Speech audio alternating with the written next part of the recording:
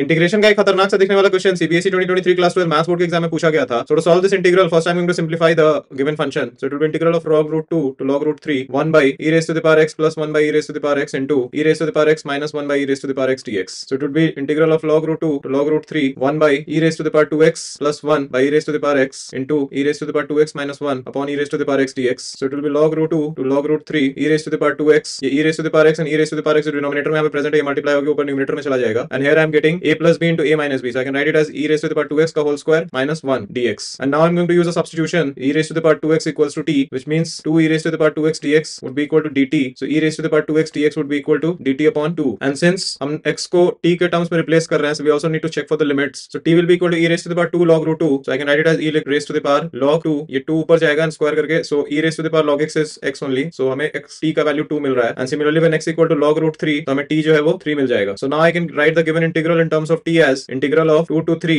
1 by 2 dt by t square minus 1. So here we can use the formula of dx upon x square minus a square, and then we will substitute the limits. So I'll get 1 by 4 into log of 3 by 2 as my final answer, guys.